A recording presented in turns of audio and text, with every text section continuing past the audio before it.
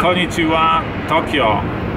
Hi guys in Tokyo. Today we will talk about quality, and behind me you can see the iconic Godzilla that will roar today at noon, and we are waiting for that. See you in the next part.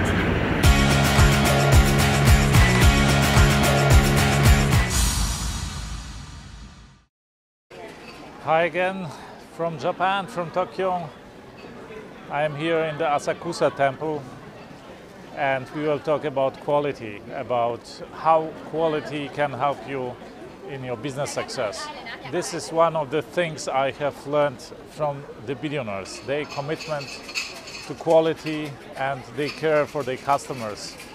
And I think Japan is a good example of how you handle quality.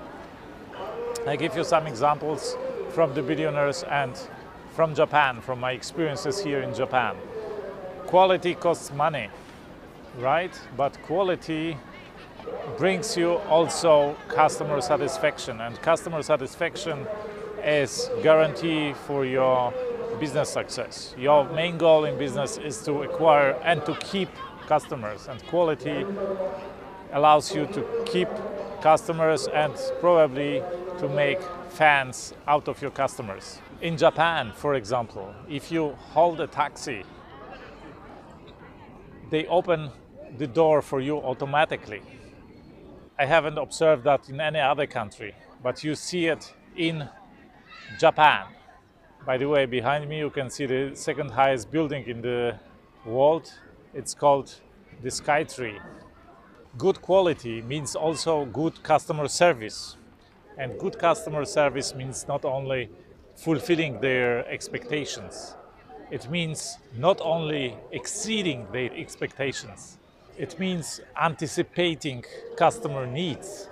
I give you an example. I just bought here at the Asakusa temple a little snack, a sweet cake. And I was chewing a gum at that moment, and the woman who was selling me that cake anticipated my needs, noticed that I'm chewing something, and handed me a napkin in order for me to be able to take that gum and throw it into the wastebasket. So this is what I call anticipating customer needs. And the same happened at the breakfast when I was sitting at the window and the sun was shining in my face or shining on me. So the waiter, a helper who collected the dishes, he came up and asked if he should close the shades or pull down the shades, because he saw I somehow was blinded by the sun, or it was obstructing me somehow, so he offered his help. So this is what I mean with anticipating customer needs. And I want to tell you a story of Manny Stool, the World Entrepreneur of the Year 2016, so the best entrepreneur in the world last year. Manny Stool is a toy manufacturer, one of the world's top 5 or top 6 toy manufacturers. And when I visited him last year in Melbourne, he told me the story that once he manufactured a series of articles of toys, and they were about to deliver these toys to Toys R Us, the largest toy retail chain in the world and also in the States. And they were listed, the shelf space was booked, and so on and so on.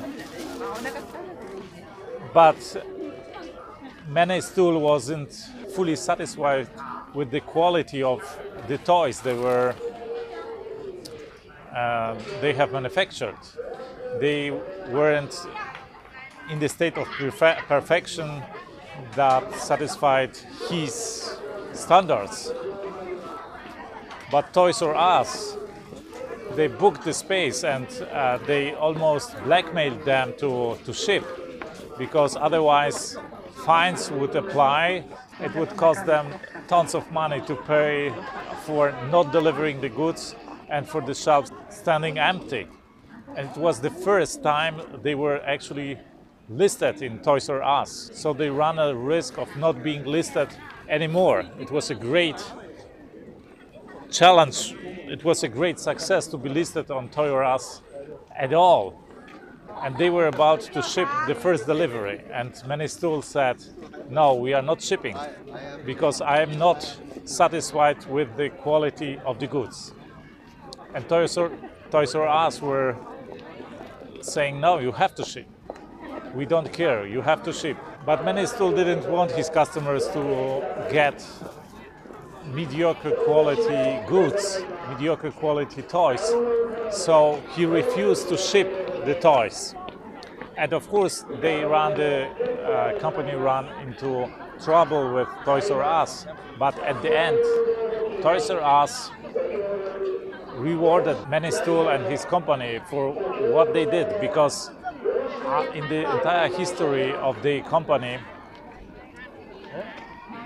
manufacturers didn't deliver because they were late or because they couldn't manufacture or they had other logistic problems, but nobody refused to deliver because he actually manufactured but wasn't satisfied with the quality of the toys.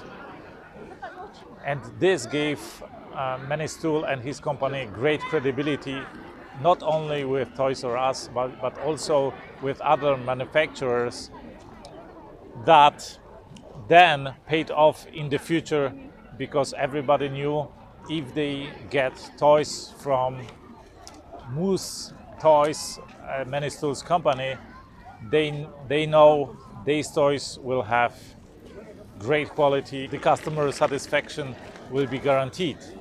So these are the stories I want to tell you, and how you can profit from the superior quality of your products, your service. If you like that video, subscribe here and push the bell button in order not to miss other videos. Also share that video with your friends who are in business, who want to be successful in business. They will thank you for that. And if you like that video, you will also like my other videos. Here you will find some of my best videos. That's it. See you and thank you from Tokyo.